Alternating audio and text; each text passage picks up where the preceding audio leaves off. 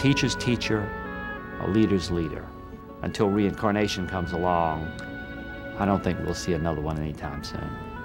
He was really a professional giant on this earth and somebody that you couldn't replace.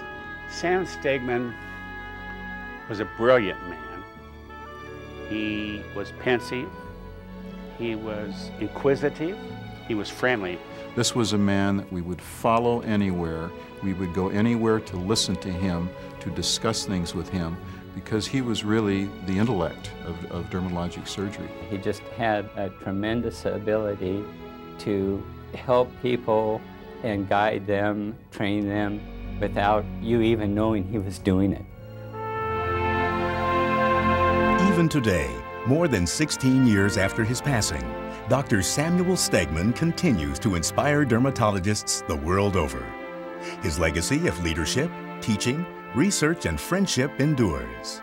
The Samuel Stegman Distinguished Service Award was established in 1996 in memory of his pioneering contributions to dermatologic surgery. The award is recognized as one of the most prestigious honors bestowed upon a member of the ASDS. So, what are the origins of greatness? In the case of Sam Stegman, extraordinary achievements had their beginnings in the most ordinary of circumstances. Peru, Indiana is famous for being the birthplace of Cole Porter. It was also the birthplace of another giant. Samuel J. Stegman was born on March 10, 1939. He was the second of 3 children from a traditional Midwestern family. The nation was still emerging from the Great Depression, and the Stegman family always shared what they had with folks less fortunate than themselves. Young Sam learned about giving. Every night, we had them at our back door, and they would eat and thank us and leave. A passion to work hard and excel came naturally to young Sam, who recognized his true calling at an early age. I think he was just born with it. He was always very determined, and he knew as a child, like at 6, that he wanted to be a physician. We always talked about Sam being a doctor because he brought it up. He was going to be a doctor, and we'd say, yeah, Sam's going to be a doctor. The Stegman family owned and operated Peru, Indiana's leading haberdashery store. Sam always was like perfect. His clothes, his demeanor, the way he carried himself, and the way he spoke, and everything was just perfect, and that was Sam. And he expected perfection in others. He taught me how to drive. I thought we would never get out of the driveway because I didn't do anything correctly. So I kind of smiled or giggled or something. And he said, laugh all you want, we're not getting out of this driveway until you do it right. So he was always very serious, and things had to be done correctly. Sam excelled academically throughout high school. He was a gifted debater, winning a 4-year debate team scholarship to Butler University. Sam and the Butler debate team won the national championship in 1959 and 1961. And, not surprisingly, he also excelled as a pre-med major. As a medical student at Indiana University, Sam graduated near the top of his class. As the Vietnam War raged and many avoided the draft, Sam completed his internship and joined the Navy as a lieutenant commander in Southeast Asia. In 1970, Sam Stegman began what would become an illustrious career in dermatologic surgery. Sam joined the faculty at the University of California, San Francisco upon completion of his residency. He also entered private practice with Dr. Theodore Tromovich. This dynamic duo became prolific collaborators and trailblazers in the field. Ted was constantly daydreaming up one crazy idea after another, and Sam had the ability to sort of sift through all that and say, this makes sense, and this is what we're going to run with.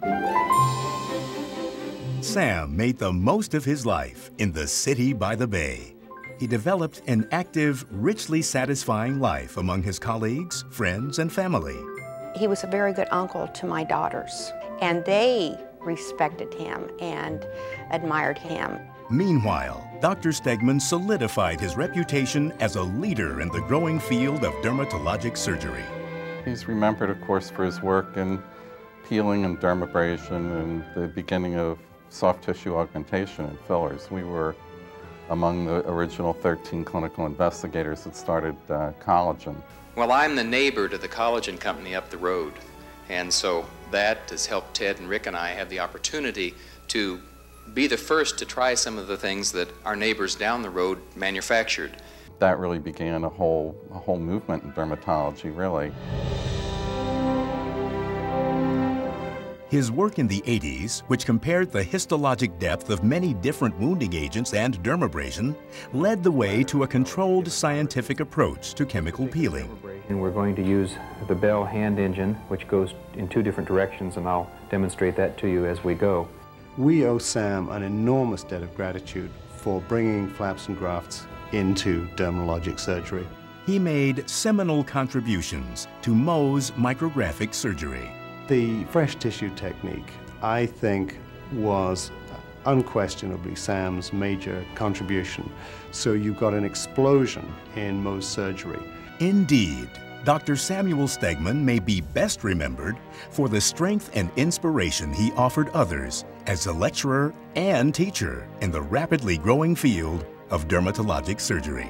He could hit that podium and convince a room full of 500 people that they could go out and do the same thing. He set the bar and invited people to jump over the bar, and they did. And the media adored him. Hello, Dr. Stegman. Ladies' skin is thinner, and so it pleats a little more easily than men's does. Sam brought the specialty the respect it deserved. And everybody knew what happened to Zyderm in the animals, but it didn't seem to behave that way clinically. Sam encouraged me never to be intimidated by plastic surgeons. He never was, and he said none of us should be. We know more about the skin than anybody. He authored 4 landmark textbooks and published more than 100 scientific papers and served as president of both the ASDS and the Mohs College. As Sam approached the pinnacle of his profession and career, he faced a private tragedy shared by so many others in his city and across the nation. He wrote me a letter, something to the effect that I may not always be around, or something of that nature, which I picked up on right away. Sam Stegman battled AIDS with the same spirit, dignity, and intensity he'd shown throughout his life. But these were still the early days in the battle, and Sam gradually, but courageously, succumbed to his illness. The last time I saw Sam, he'd actually become blind from his disease.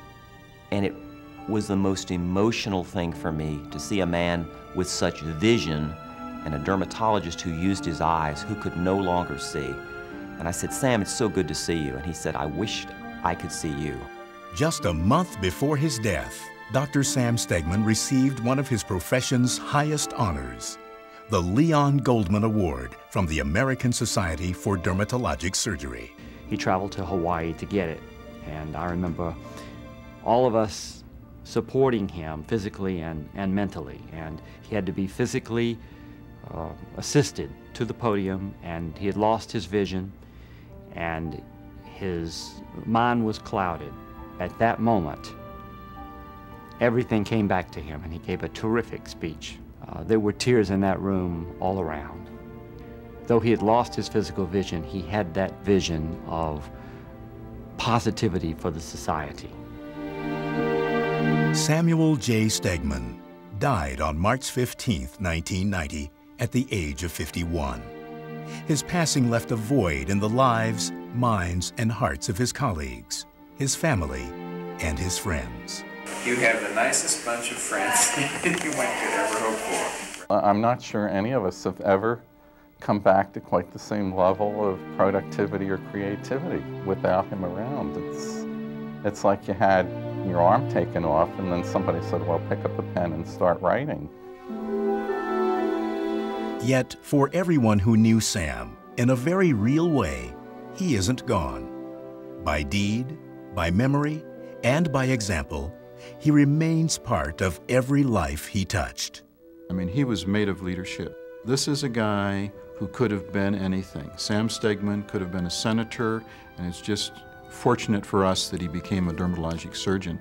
We just can't let go because we're still drawing from that strength, and he's still our mentor today. There isn't a day that goes by that I don't kind of think of Sam or kind of tear up when I remember some of the things we've done. And some current event will happen in the world, and I want to share that with him, but he's not there. No man is truly great who is great only in his own lifetime. The true measure of greatness is recorded in the pages of history.